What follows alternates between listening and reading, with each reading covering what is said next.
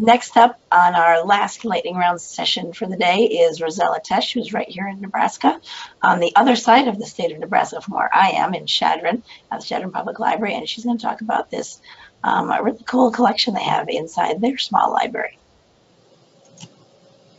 Go ahead, Rossella. Okay, so thank you for having me and welcome to everybody.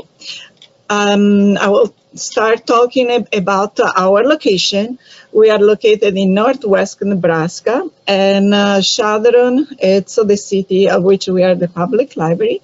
Population of Chadron is 3,800. We are the biggest community in a radius of 50 miles. We are a place of open spaces, not industrialization, lots of nature. There are two prevalent ethnic groups in our community, the white and the Native American. Sometimes relationship between the two have been a little bit rocky. We border with South Dakota and with the Pine Ridge Reservation, which is the reservation of the Lakota Nation. Oops. Okay, a little bit about our library. Known as CPL, Chadron Public Library, was founded in 1913. It's a Carnegie building with 5,500 square feet of space divided on two levels. So we are really tiny. We have a collection for a total of 36,000 items and a yearly circulation of 55,265. So, Tiny Library, its name and its history. The collection is called IPNA and stands for Indigenous People of North America.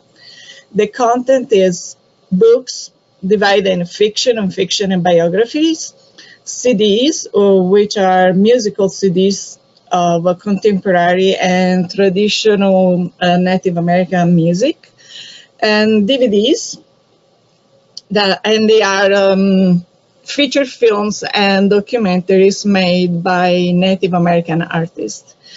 The name was a little bit of a name that we serendipitously found.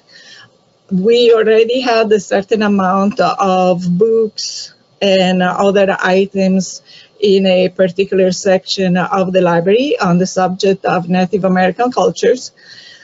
And we didn't know what to call it. And one day I read an article that was talking about indigenous people of North American cultures. And so I thought that it's exactly what we should call our collection. And so we began with that. So here it's a photo of the collection, the book part.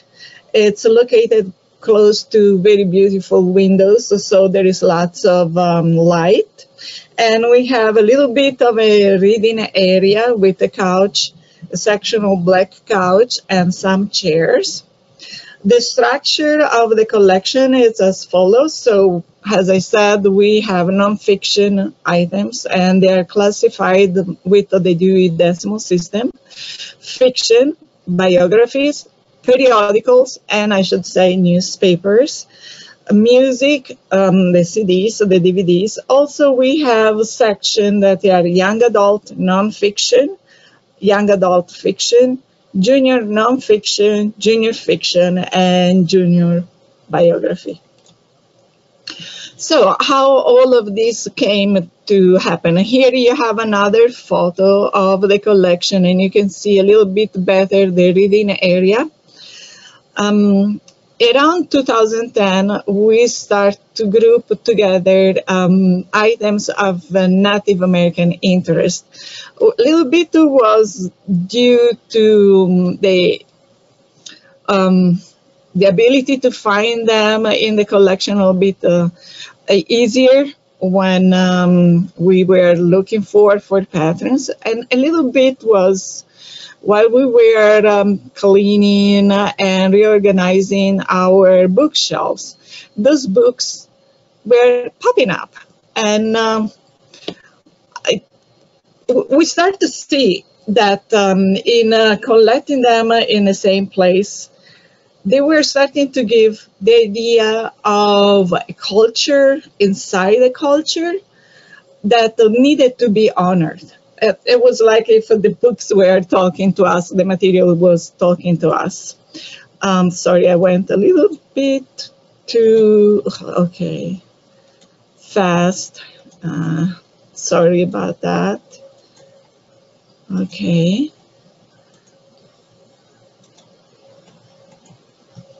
Okay, and so we start to classify under IPNA in 2011. In 2012, we start to add musicals to these. That was due to the influence of one of our staff, and she is Native American.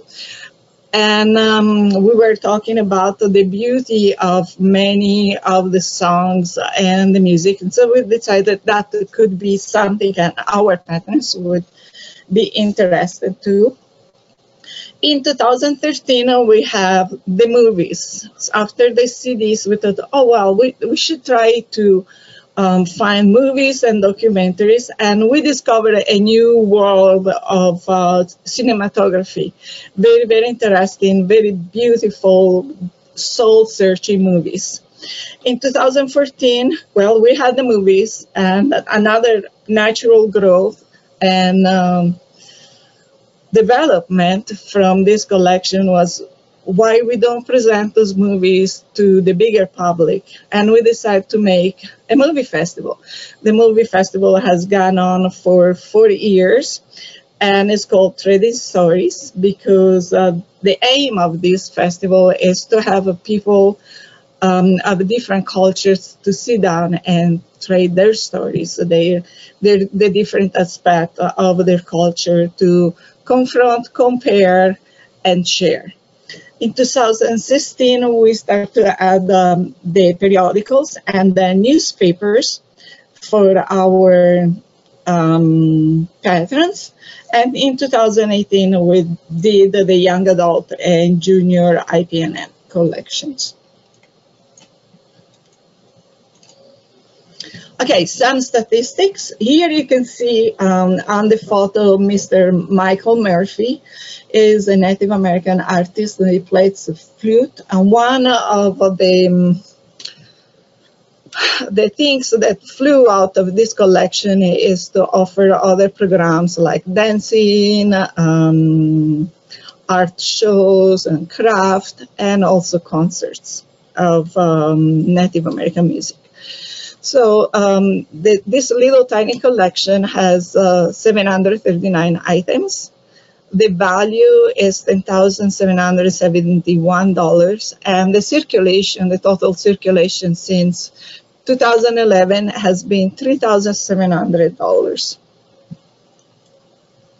So why to do this collection? Why to go to the travel? First of all, to honor a culture historically important to our city. And here I want to say also that we decide to honor also the culture of the white settlers, preparing and implementing a local history collection. So we have a balance for the cultures. Provide a wider, deeper understanding of Native American cultures, of course. Promote better relationships between the two ethnic groups. Support people research about their roots. Entice tourists to use and stay at the library longer. And to have an ease of material search and retrieval. Gifts of IPNA. This collection has given lots of things to the library and to the library staff. Not only the people that we have been able to meet through the concerts, through the movie festivals, very interesting artistic people, but also, like I said, a better understanding of the American and Native American cultures, donations. Many people in the community have donated beautiful, very interesting books to enlarge our IPNA collection. Artwork, here you have a photo on the side of one of the prints that were donated to the library.